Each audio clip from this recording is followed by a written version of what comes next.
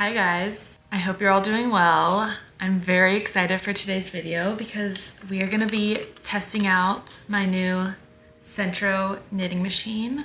You've probably seen these on the internet recently. I know I have, especially on like TikTok, Pinterest. I've seen tons of people making stuff with these knitting machines.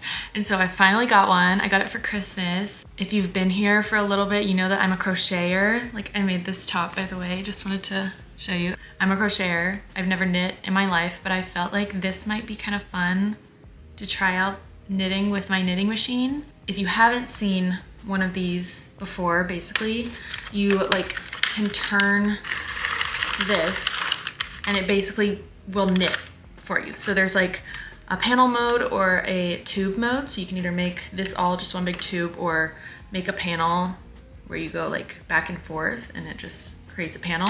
I have tried it out a little bit to try and get a hang of like the panel and the tube mode, and I think I've got it. So hopefully this video isn't a total fail, but I have high hopes. I feel like I can do it. In case you're wondering, the one that I have is the Centro 48 needle knitting machine, and mine came with a darning needle, a crochet hook, I think another needle, and then it also came with a bunch of little balls of yarn, which I really liked because I just used that yarn to practice like the tubes and the panels. So if you're wanting to buy like the exact one that I'm using in the video, I'll have it linked down below. So anyway, my plan for today is to make a sweater with this machine, which sounds crazy to me because a sweater is like such a big thing to make, I feel like, but I've seen people make sweaters with these knitting machines and they don't take that long, or they don't seem to. I guess we're gonna see. But this is the yarn that I have chosen to use for this sweater. I kind of ruined the label opening it, but it's the Sirdar Jewel Spun. It's an Aran weight, 200 grams, 500 meters, and this is in the color Sandstone Sunset. I feel like these colors are so pretty, and I'm really interested to see how it works up for the whole sweater. And by the way, I need to give credit where credit is due. I've watched a few different videos that just go over like the basics of using this machine in general, like casting on to the machine, making a tube, making a panel, and casting off. And then I also watched a video where a girl makes a sweater, like exactly what I'm trying to make, and she shows how she does that. So I'm gonna leave all of the videos that were helpful to me down below. And I think that this should be enough because this is the same type of yarn that the girl in the video that I'm watching used. So fingers crossed that I don't make a giant mistake and not be able to finish the sweater. I feel like I've said all that needs to be said. So let's make the sweater. Okay, I've zoomed you in a little bit to show you what I'm doing on the machine. But the first step is to cast on our yarn on the machine. So I'm just putting my yarn in the middle and grabbing the center. And you can't see it, but there's like a little button right here where you switch from panel to tube. And it's currently in the panel mode. So that's important to keep it where it'll stop you. So you can't just go continually. You can only go to the end of the panel and then you have to go around the other way. So first, I'm just like winding back to the first pin. Okay, so here we are. It won't let me go anymore. And so this is actually pin number 1. I'm just gonna leave a little tail like that long and pull some yarn and make a mess. Okay, there we go. I'm wrapping my yarn around this first peg after the white one, and you just wrap it around there, and then you start just weaving like backwards, and then in the front, and then in the back, in the front, and then you just alternate going back and forth.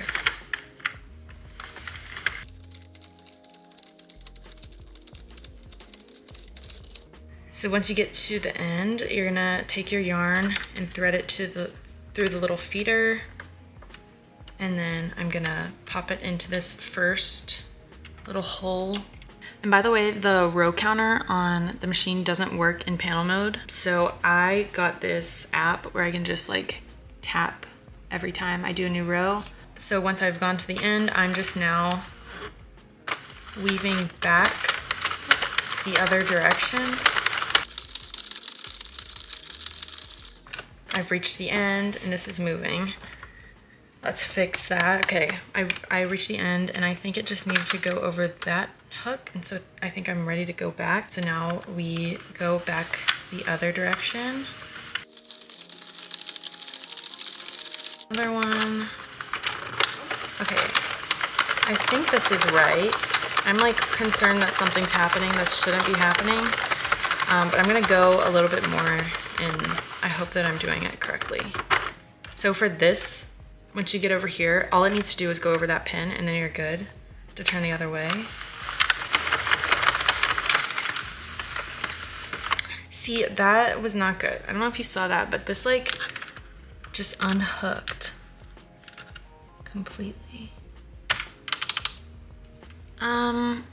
Okay, I'm gonna undo everything that I just did because I think I did something wrong. And we're gonna try this again. I'm just taking this off and I'm gonna start over because something was a little not correct there. So far so good, I think. This is where I had problems last time too. And then I think I did another one.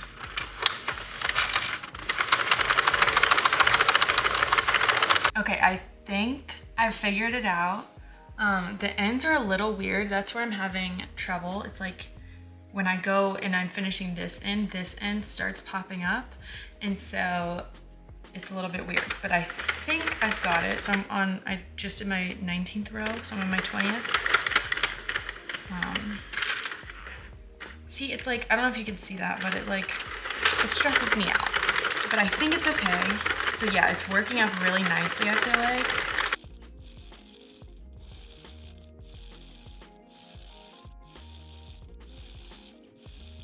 So I just did row 29 and this is how it's looking. I really love the colors and how it's starting to work up. I'm gonna do 100 rows for the front panel. That's what this is, or the back panel. One of the big panels that make up like the body of the sweater. I'm gonna do 100 rows. So again, I just did 29. So I'm gonna do that. And I guess I'll just get back to you once I've done all of the rows for the front panel.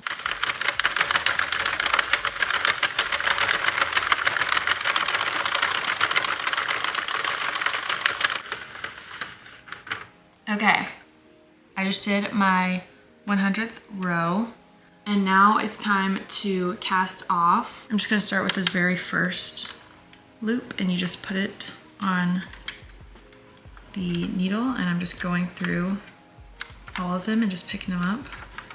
And then I'll just pull through as I go.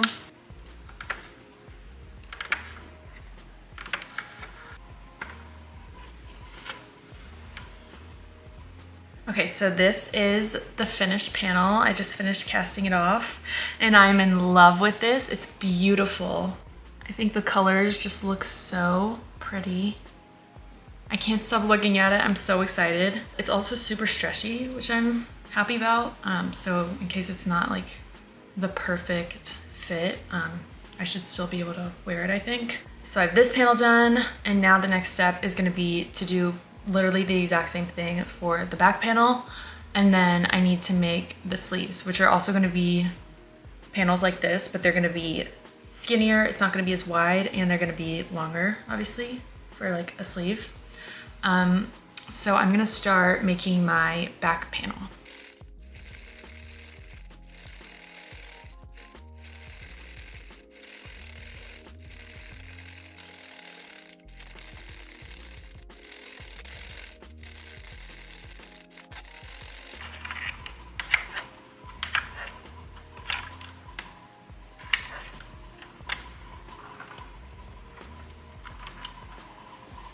Okay, here are both panels completed. This is the one that I just did. And I had a couple problems with like dropped stitches or things. I don't know. Like there's a drop stitch there, I think.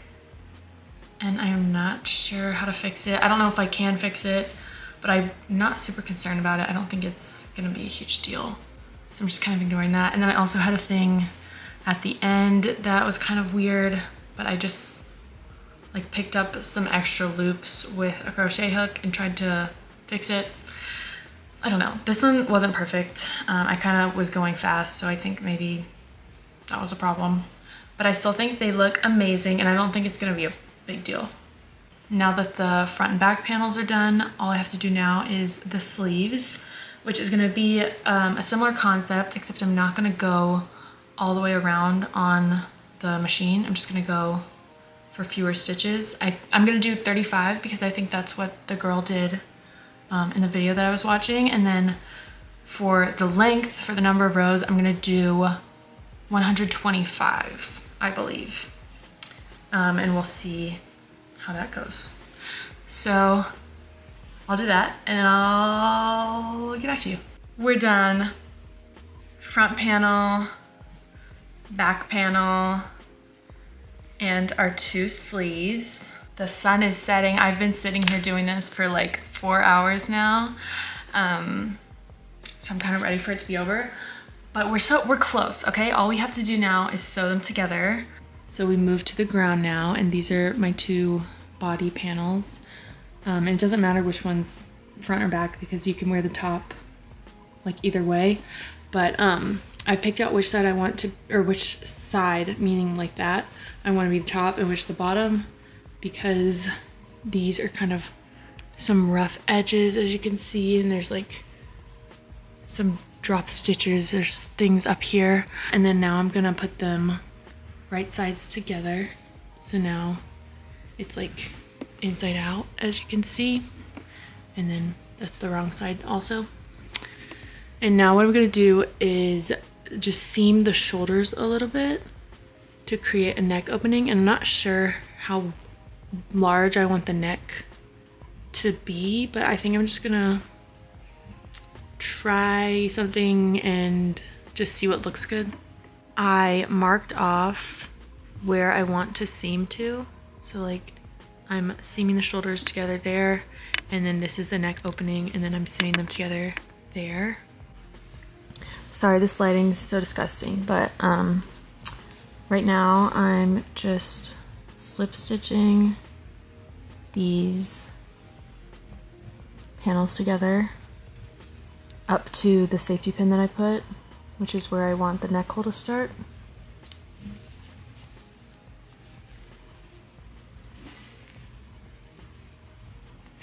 This is what we're dealing with. This is the middle, like this, the shoulder seam, and I've marked the middle of the top of the sleeve, and that's obviously gonna go in the middle where the shoulder seam is. And then I also have marked like how far I want this to stretch.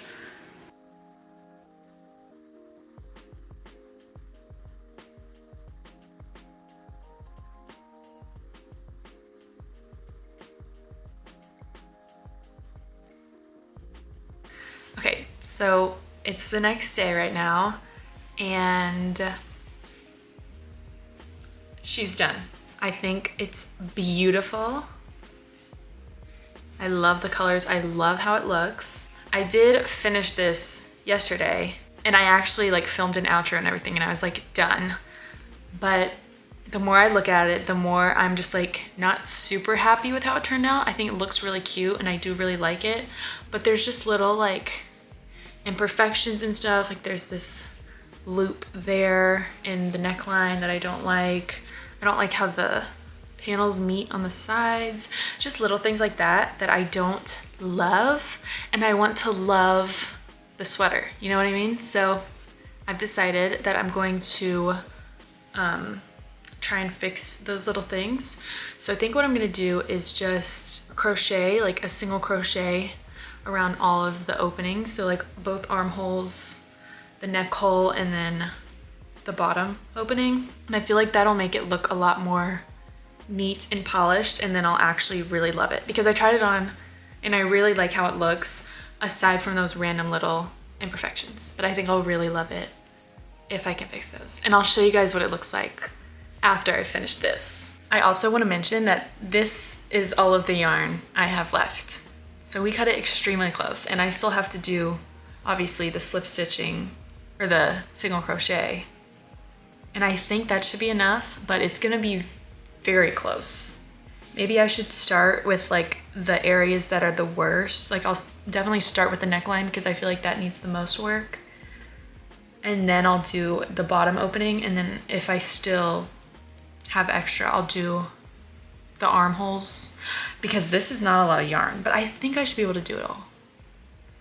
But we'll see.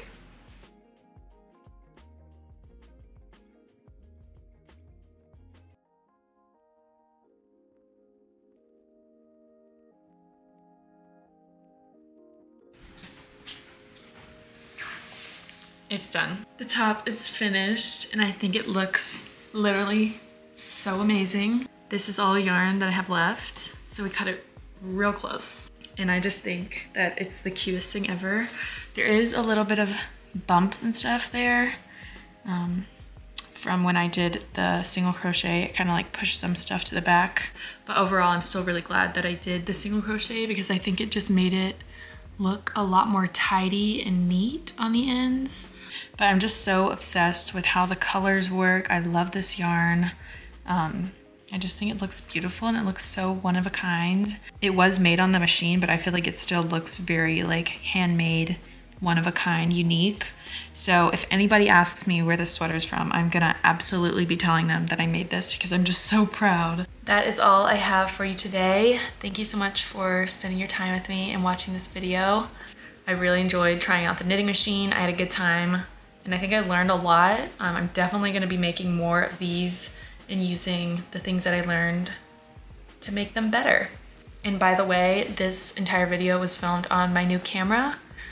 So I made a little upgrade. I bought a nice camera. So let me know if you think it's better. And if you don't, then still tell me that it's better because this was an expensive camera and it definitely is better. It's definitely better. And if you're not subscribed, now is a perfect time to do that because I have so much stuff planned for 2023. I bought this new camera, so I have to hold myself accountable. And I also just have so many ideas up here for things that I want to do. I want to do more stuff on my knitting machine. I want to learn how to like actually hand knit things. I just bought some knitting needles. I'm obviously gonna keep up with my crochet stuff that I've been doing. I wanna do some rug making stuff. I'm also gonna be moving this year, and so I wanna do a whole series about like furnishing my new room and thrifting for things and DIYing stuff, so that's gonna be a whole thing. Basically, the wheels are turning up here and I've got a lot of fun things planned. And a goal of mine is to definitely focus really hard on this channel this year. So there are fun, exciting things on the way. So you should subscribe so you don't miss out. And of course, if you want to like the video or comment something, that would be appreciated because that helps me out. But yeah, that's all I have to say. I really hope that you guys enjoyed the video and I'll see you next time.